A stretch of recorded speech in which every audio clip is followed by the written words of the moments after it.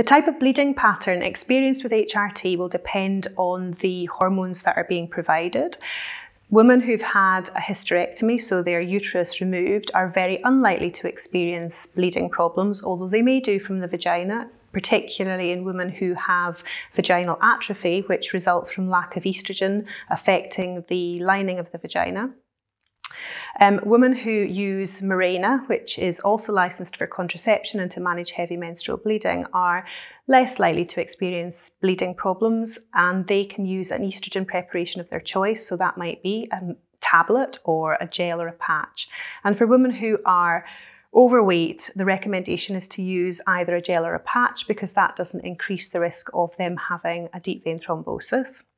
Women who are using either cyclical or continuous combined HRT may experience bleeding. It's not expected in women on continuous combined preparations, but it can occur. In women who are using cyclical preparations, then a withdrawal bleed when the progestogen part of the combination is stopped and they move on to the estrogen only part is normal and expected. And that usually is a predictable bleed and a manageable bleed.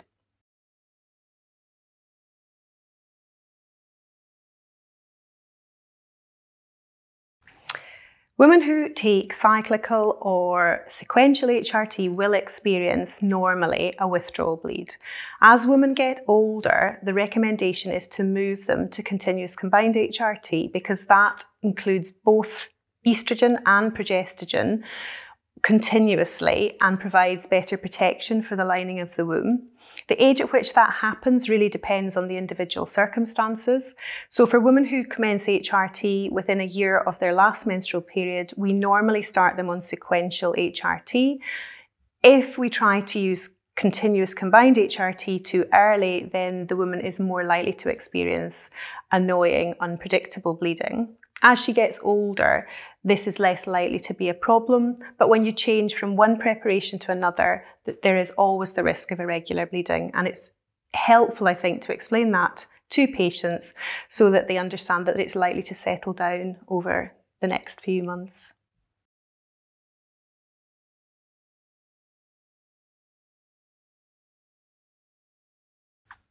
Bleeding in the first few months of taking HRT is to be expected. It's not an indication that there's anything wrong. It's a settling in period. It's important that women are aware that in the first 6 months, investigation of bleeding on HRT is not required.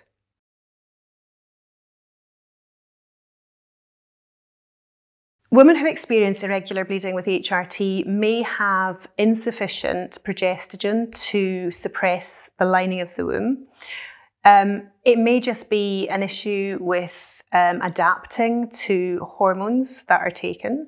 However, the reason for investigation is to exclude significant underlying causes, namely cancer, which is very unlikely in women taking HRT, less likely than for women who are not on preparations which contain a progestogen, but it's still very important to remember this and to consider investigating women who have prolonged abnormal bleeding.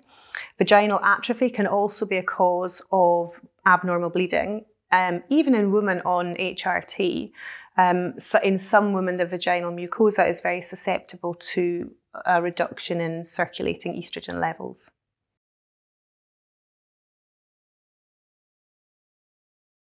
For women who have ongoing irregular bleeding on HRT, the easiest investigation is a transvaginal ultrasound.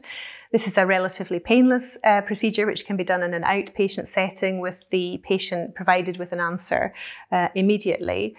The lining of the womb should be ideally less than 4 millimeters. It should be normal in appearance, and if it's thicker in appearance, then further investigations should be arranged.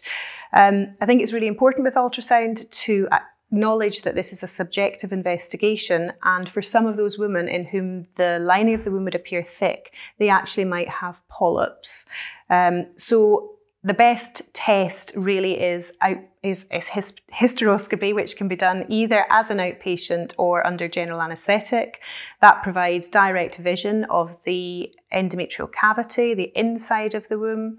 And if there was any abnormality detected, then an endometrial sample should be taken, or sometimes we use morcellation, which is a way of removing tissue, provides a tissue sample that can be analysed by the pathologist.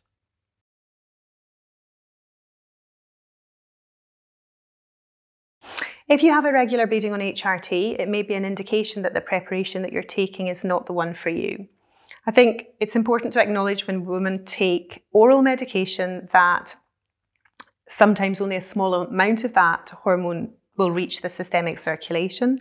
And for those women, it may be better to consider delivery through the skin, either as a patch or a gel, and either with a Mirena to protect the lining of the womb or with a standalone progestogen.